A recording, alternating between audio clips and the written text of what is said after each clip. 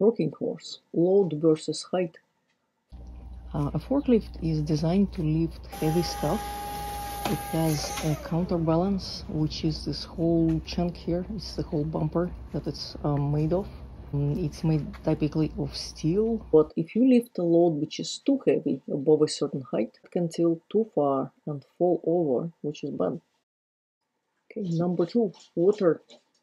Electric battery-powered forks need to be topped off every now and then with distilled water, just enough to cover the plate, and you should only top off after charging, not before. Number 3, what's that smell? If a forklift starts to give off a rotten egg smell while charging, shut off the charger and then get the battery to professional maintenance. The smell is caused by a faulty battery giving off toxic hydrogen sulfide gas. A normally charging battery will give off only hydrogen gas and oxygen. Number 4, what's that fluff? Don't touch it without gloves. A forklift battery is filled with an electrolyte of water and sulfuric acid. During charging, the released gases leave a residue of sulfuric acid, which gradually corrodes metal components, leaving this fluffy yellow-white powder.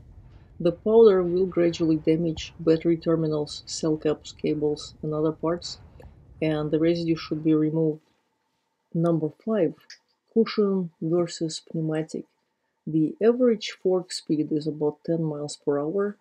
Because forklifts don't need to go very fast or very far, vibration and ride softness aren't really a concern, especially when they're used indoors on flat concrete or asphalt surfaces. These forks tires are cushion tires made of solid rubber.